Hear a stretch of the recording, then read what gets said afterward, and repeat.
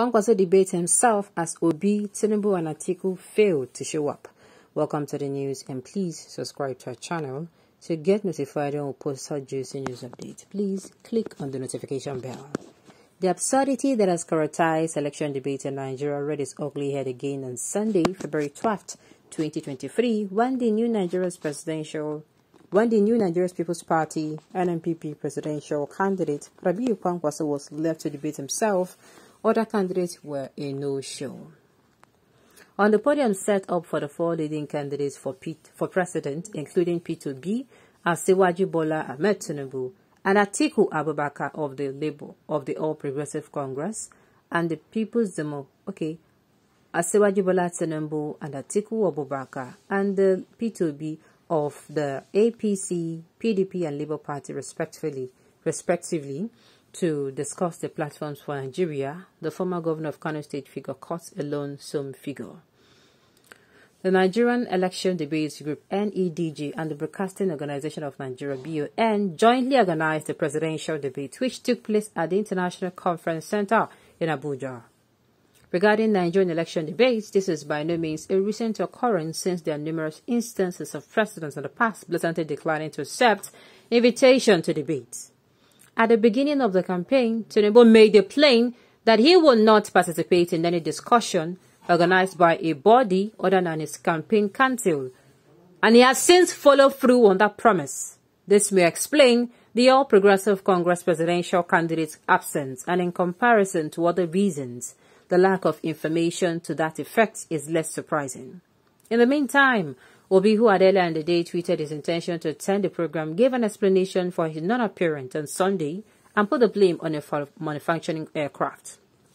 The Labour Party's nominee had reportedly traveled to Ondo State, from which he intended to fly to Abuja for the debate.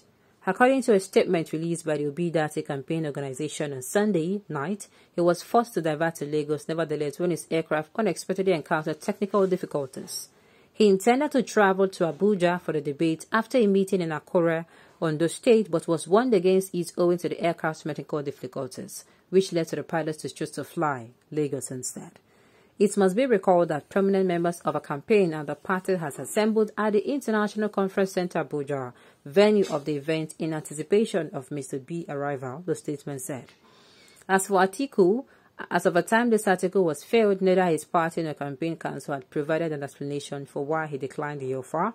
This may not be too likely, given that the former vice president, like Tinubu, had previously declared that he will no longer honor invitation to debate. Now, wow, this one, it doesn't, to me, they okay. When they hear debate, I don't know why, maybe that word debate is scary to them. It is you presenting yourself, selling yourself to the people. What are you going to do? And giving the people the opportunity to ask you, if you have said you are going to bring the moon down for them, how are you going to bring the moon down? If you have said you are going to stop insecurity, how are you going to go about it? If you have said, oh, you are going to make sure you gift every student, if you're going to make sure you gift every student in Nigeria money, how are you going to do that with this poor economy? It is time for you to sell your ideas over and over again. The vision of that vision you see as a presidential candidate, you want to make Nigeria better. You are going to be able to sell it to these people. I don't know why they feel debates are actually a big deal. I don't know why. I don't know why they feel it is that way. And it is actually, I find it actually wrong. And Kwakwanso tried, sincerely. Kwakwanso tried. I think he's the only one that attended the debate and didn't keep the people waiting. But others, they don't try at all. Even though, when I was putting an excuse, but believe you me, try. They don't try. As for Asiwaju and Atiku, they have said they will not be coming out to debate. Well, the people of Nigeria, they don't tell innovation in 1 year. They said they are not going to come to sell themselves to you. That is what it means. There is nobody that will tell me that is not what it means. That is what it means. You are called, and even before you are called, you have already said in the past that, oh, you are not going to be able to come, or you're not going to come. What does it mean? It means that what's it called? It means that you don't want to sell yourself to the people now. In fact, it means that position not even the hungry you. It's just like you go for an interview, or you submit your resume, and they call you for work. You submit your resume and your cover letter, and they call you for work, and you are like, you're not going to go. brother. Now people will go, now they go get back to. Now people will go, now they go, now they go get, then they go fit screen, now they go fit tell them, so yeah, oh, this one is okay, or this one is not okay. Now so it's supposed to be. And Kwakwanso even this particular debate, anyway, we are not going to go into that.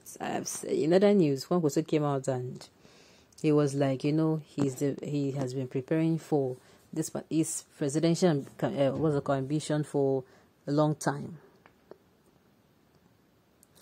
Okay, he has been. Now, like I said, any presidential candidates we know bring yourself out, so make people recognize and make people know him. I mean, I don't see what you are doing with that particular presidential candidate. You are supposed to come out, sell yourself to us in the best possible manner, and at the end of the day, if you sell yourself to us, and at the end of the day, we know that, okay, this person, we get convinced that, this person, at least, he did not just tell us super story, he gave us how he was going to be solving the problem. Let's say, for instance, in your manifesto, you wrote that you're going to be handling power sector for, let's say, full 3 months. And then, we get to ask you, okay, how are you going to do this? Let's say you come in and say, okay, you're going to be giving so and so amount of money to some group of people. You're going to call you and ask you. So the thing is, the why factor. We're going to ask you a lot of questions. And we're going to see how, you're able to sell yourself to us. You answering a question is a way to getting to know that, this person. If you answer a question for us, that means maybe, yes, you're genuinely ready.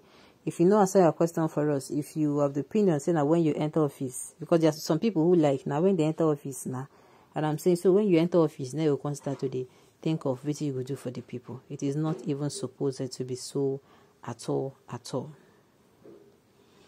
All right. So at the end of the day, Obi don't apologize. Obi say in aircraft get issue that he has to, go back to Lagos, and then but Atiku never come as I can talk. Tinubu never come as I can talk. Even if now, this one you bring up for me, okay, I don't hear. As they have not even come out to say, even though he has said it before, he has not come out to say, okay, this one. You come, I'm sorry, I was not able to, and moreover, this is what I said earlier before. You understand? But no wahala. Nigeria, say make I tell you now, say, not true, say, we they vote, but now we they vote, it is a vote, it is a choice, but the consequences, not every one of us. We go, what's it called? All the consequences, not every one of us will bear them. I want us to have it at the front of our mind. All right. On those notes, we've come to the end of the news. We say thank you for tuning in to listen. Until I come your way next time, enjoy the rest of your day.